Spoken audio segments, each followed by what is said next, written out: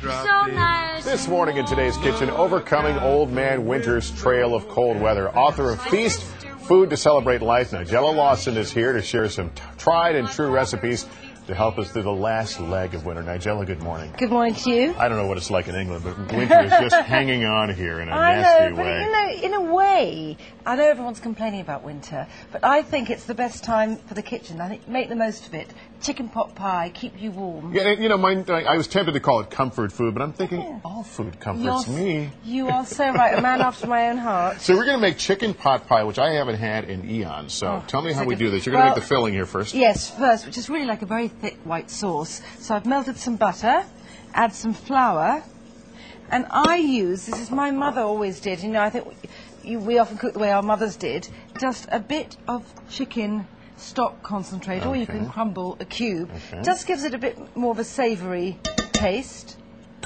And then you just whisk in milk. Little milk, and that's going to be the base, and then we start adding the chicken and the veggies. Oh, everything, yes. Not too many veggies if you're cooking for my children, I'm afraid, but I try. Well, we just did a segment of healthy cooking. So yes, I know what I do. This is probably a good way to sneak in the vegetables, though, isn't it? No, you can't. No, and you know, and at least it's proper food. Right. You know, so that's also, you have to stir it a bit.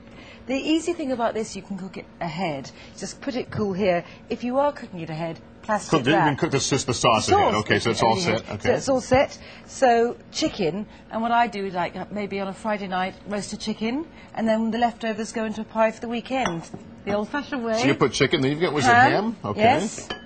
And let's just put this in. And peas. Now, despite that very beautiful display, I find it very easy to use frozen peas. Good for you. Nobody ever wants to talk about frozen foods in these segments. Good for you. We can use they're very good.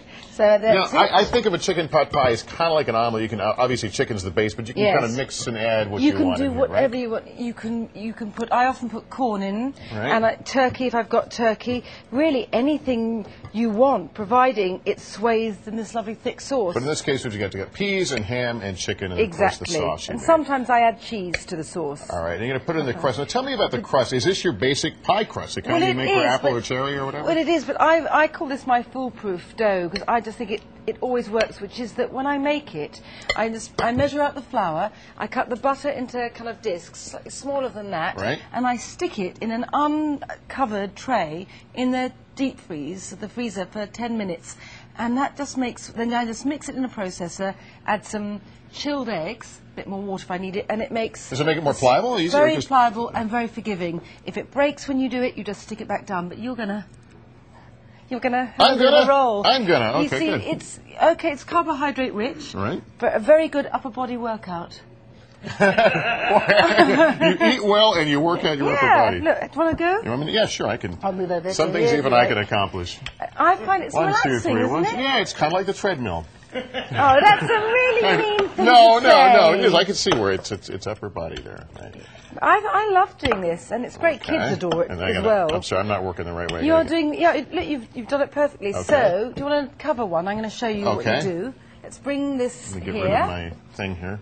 Just put that right there. Okay. It's quite good for comedy value. Want to grab this? Rolling pin. No, I'm giving you this one. Okay. So you just dabble a teeny bit of water round here, and then you're kind of turning the bit of dough into glue here, so your lid will fit.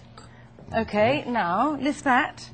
Okay, it's going to come out in one piece. It is, and if it didn't, you could stick it on. Do not worry. Okay. Put it over the top. And then that's great. Just get the knife here, cut off the extra. Not that there's any such thing as extra dough, really. Is it? There we are. Pinch it round. Pinch that dude around there, and you're in business, right? That's what I like to do like that. Yeah, that's nice. A nice technique there. Okay. Very good. All right. Okay, slash it a bit like that. Okay, 4 or 5 slashes in Just there. so Let the steam come out. You've done this before. Well, I've watched. You're a cook. I watch the Today Show all the time. Okay. Look, you've made you that for your own did little pie. cutouts here. Can we see? So you made a little NBC Lester, so you can personalize these. And then, yes, like these ones. Right, a bit of an egg wash to make them glisten and be golden. Right. And that's going to make them nice and shiny like. And no one's going to arrest you if you use bought dough.